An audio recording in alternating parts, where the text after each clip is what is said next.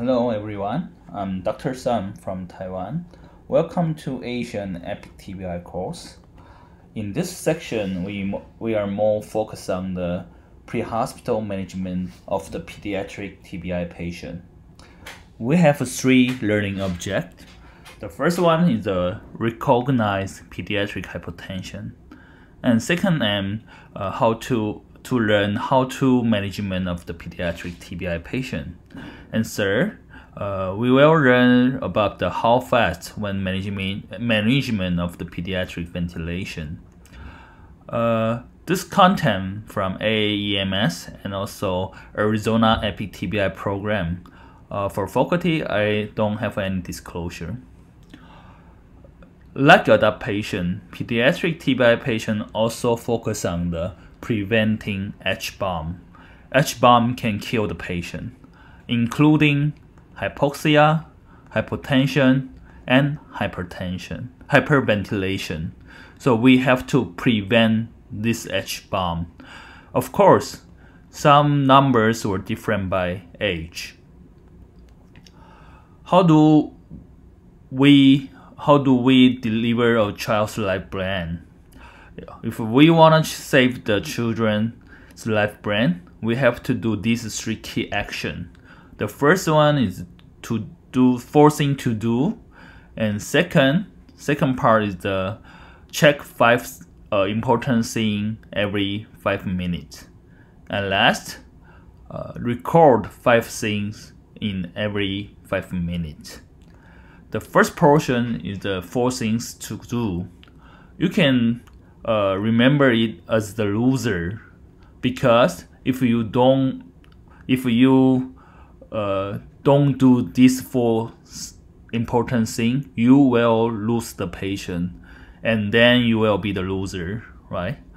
The O is stand for the oxygenation. S is stand for the systolic blood pressure. E stand for the end-tidal CO2. R stand for the don't hyperventilation. The oxygen, we have to keep saturation over the 90% and give oxygen immediately. In SBP, we have to keep SBP, especially in adult patient. Usually we have to keep SBP over the 90 millimmercury. End-tidal CO2, we have to keep end-tidal CO2 around the 40 millimmercury. Don't hyperventilation, we have to keep adequate ventilation. Of course, it depends on age. The first part, oxygenation. As mentioned before, we have to keep SpO2 over the 90%. And if patient have the loss of conscious or unconsciousness patient, we have to early give the high flow oxygenation to prevent patient hypoxia. Usually we use the non-rebreathing mask. In pediatric patient, don't forget, simple airway maneuver is very important and effective for the hypoxia. Second, systolic blood pressure. Minimal systolic blood pressure were different in different age. Like in the infant, the minimal systolic blood pressure is 70 millimmercury. In children, it will be the 80 millimmercury. And adolescent or adult, it required the minimal required 90 millimmercury. Or you can use this equation for the ground flow of blood pressure. 70 plus age times 2 is the ground flow of the blood pressure. And don't forget, unless the terminal stage of the traumatic brain injury, TBI usually didn't cause the hypotension. So if your patient have the hypotension, don't forget search the cause of shock, especially for the hemorrhagic shock. And if patient have the hypotension, you can give the 20 milli per kilogram, and can repeat every 5 minutes to maintain the minimum requirement of the systolic blood pressure. In pediatric shock patient, sometimes it is very hard to get the IV access. Don't hesitate the IO access if necessary. So when we need the IO, there's 3 criteria. 1, hypotension or other sign of shock.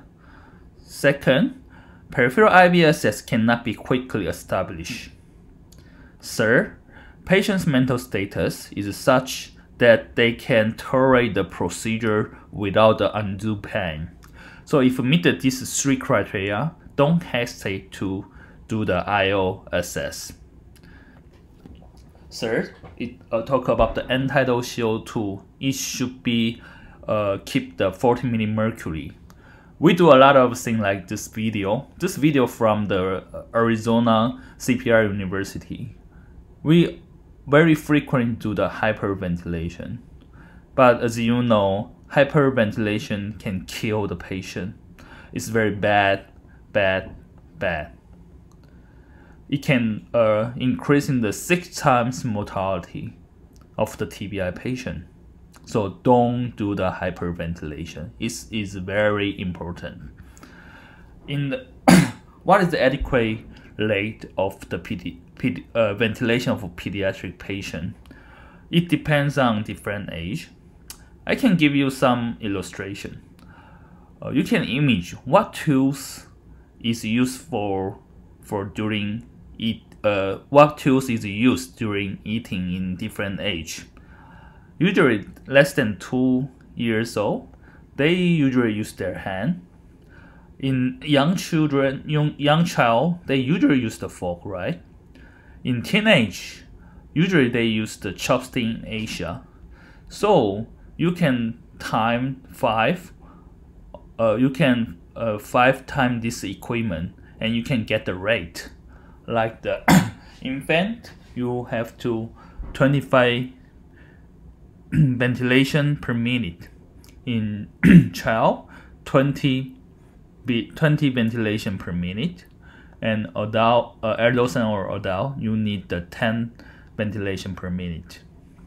So in the other hand, in the other words, you can give 1 ventilation every 2.4 seconds in infant, and 3 seconds in child, and 6 seconds in adult.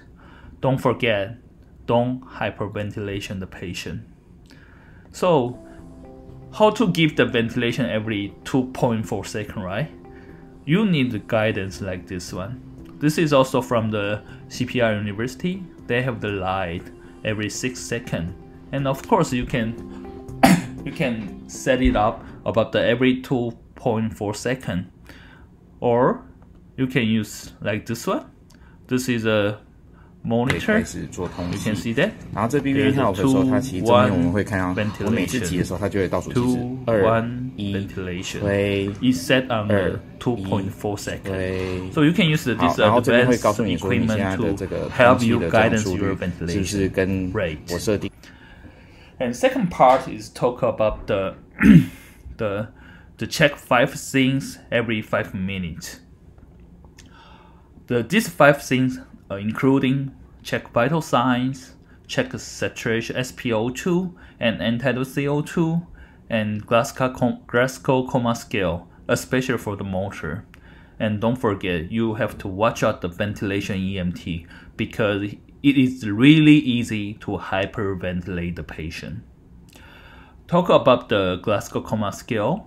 It's some different from the adult with the children. The eye open is usually the same, but in verbal response, 5 is usually mean the cools or babbles. 4 is stand for the irritable crying. 3 is cries to pain. 2 is moan to pain, and 1 is none. In motor response, the 5 is withdrawals from touch. 4 is withdrawals to pain, and other 3, 2, 1 is the same as the adult. And last part is 5 things to document every 5 minutes. So we have to document 5 things. First one is vital sign, Glasgow Coma Scale, especially motor, and fluid given. And fourth, oxygenation and also the entitled CO2. And last is the pupil. In modern technology, some monitor can provide on-time recording of the vital sign and other very important number given to us, like this ZOX. It have the TBI dashboard, so you can check every vital sign or entitled CO2 and saturation. Yes, and you just check the Glasgow Coma Scale and also the pupil. When we need to pay attention about the herniation, the first one is the Glasgow Coma Scale less than 9 and the Glasgow Coma Scale rapid distortion over the 2. Second, when you see the anisocoria. And third, if you see the patient have the motor response to 2 point, you have to be aware of the herniation. But it usually means it is very rare in the pre-hospital setting. Most children with severe TBI are not herniating. And if it present, it usually means the bad prognosis. So it's very important to do the regular thing, don't do the rare thing, right? In summary, we have to prevent secondary injury of the TBI. Avoid the H-bomb is very, very important. It's also important in the pediatric TBI patients. Hypoxia, hypotension, and hyperventilation. We can stop it. Let our patient more safely. Thank you.